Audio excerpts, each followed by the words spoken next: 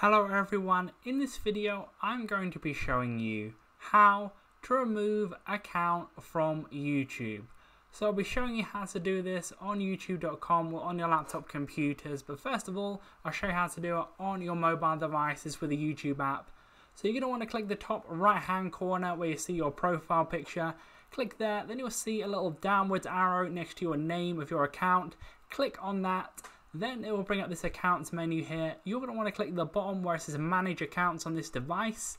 Then that will bring up the manage accounts section where you want to click on remove from this device on the account you want to remove from the device. So go ahead, click on that, then click remove again.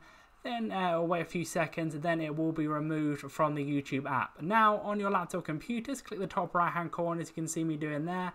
Then for this, you'll want to sign out. You have to do it with this step. There is no remove accounts like it is on the YouTube app. So sign out first of all, then go back to the top right hand corner where it says sign in.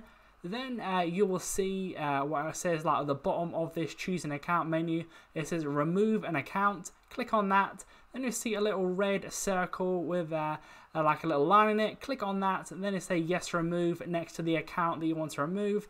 Then you'll see there it's been removed from there. So that's how it's done. Leave a like on the video if that did help you out. Subscribe for more videos like this. Click on screen to see my how-to videos on the YouTube app. But that's it for now. I'll see you in the next video.